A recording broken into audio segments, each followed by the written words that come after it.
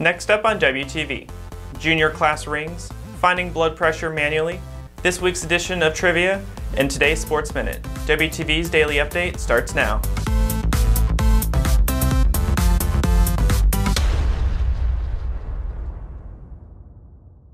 Good morning, Red Hawk Nation. Today is Monday, September 30th, and I'm Kyle Strickland with today's daily update brought to you by Wingspan TV. Johnson's met with juniors on Wednesday to discuss class rings. WTV's Stone Weber has more. The window to buy class rings is now open. Jostens, the maker of the class rings, recently gave the junior class a presentation on what options are available.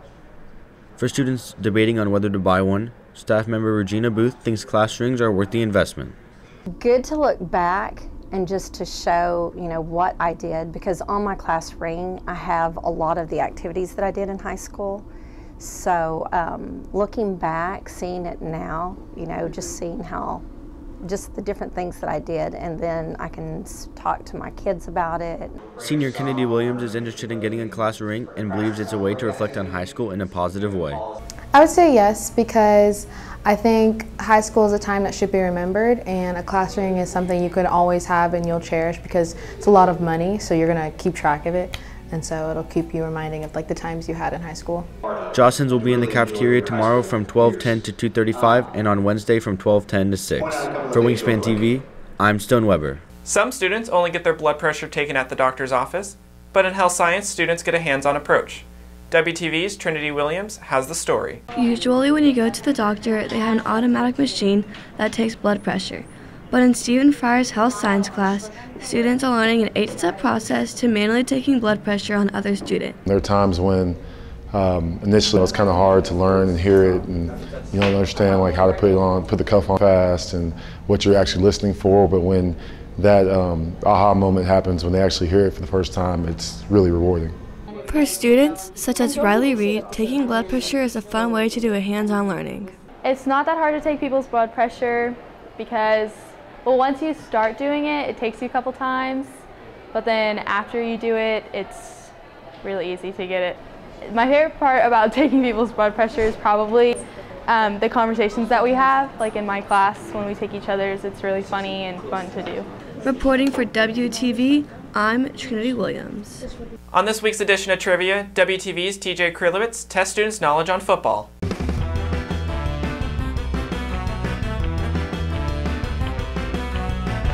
Hello and welcome to Wingspan Trivia. I'm your host TJ Krylowitz, and today we're going to be testing students' knowledge on Texas football. Okay, can you tell me how many points are in a touchdown? 7. Oh, 6. 6. Extra point is 1. How many points do you get from a touchdown? 7. 7? Wait. 6. Okay, can you tell me how many points do you get from a touchdown? 6. How many points do you get from a touchdown? 6. Can you tell me how many points do you get from a touchdown? 7. 7? No, 6, and then the field goal one is 1. All right, how long is a football field in yards? 100. 100? 110. 100? 120. I think 100. 100? What two college teams play in the Red River Showdown every year? Oklahoma and Texas. Texas and Oklahoma? Texas and Oklahoma. OU and Texas. Reporting for WTV, this is TJ Krylowitz.